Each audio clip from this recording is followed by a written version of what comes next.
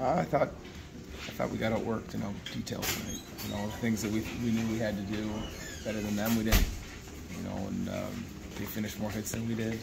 Yeah, they turned over less pucks than we did. They got to the net better than we did, and that's the difference in the game. Got to score on a 5-on-3 power play. That's 2 minutes of that is tough to not score on. So we had. Well, it wasn't so much that, it was you never got a great hit on them. You got shots from the point. Yeah, but they were. We had a couple decent ones from the point, but we didn't get tips on it. No. It's it was that was tough. It was tough to. It's kind of a turning point. Got a chance to get back in it at 1-1. Yeah, we just need to be better than that. They did what they did way better than we did. We played our game. That was tough to watch. Not tough to watch, but it was disappointing. We need to be much better than that. We need to be way more mature than that. And, we weren't, but credit to them. They're obviously a really detailed, well-coached team, and they deserve to win tonight. That second goal on Victor looked like might have just surprised him. A little deflection. Well, yeah, and they got a guy standing at the net front. Yep. And we're not willing to do that on a regular basis. That's what they do. Victor made some big saves tonight. Yeah.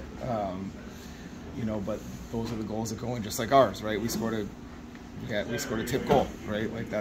He scored a goal off a play that looked like there was even nothing there. Yep, same thing. I don't know what happened on the first goal. I thought he should have had that, but maybe he was tipped on the way in. Yeah. The drop pass and the wrist shot from about 35 feet. It's like, yeah, you'd want to, but he wasn't the problem in the game. There was a lot of things we got to do. the goalie played well. Yeah, but he made say we didn't have a ton of grade A's. There wasn't many either way, I don't think.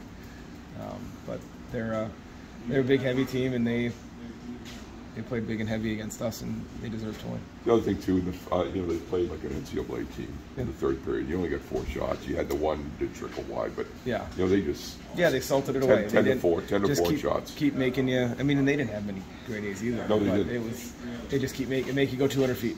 Right? Yeah. Get it out of the zone. Get it in the zone. Make you go 200 feet. Don't make any poor reads. Yeah. And it becomes very, very difficult. And that's first period we gave up 2 or 3 rush chances when we're just making poor decisions. They don't make those poor decisions. We don't have an F3. We get F3 goes up, leaves the dots.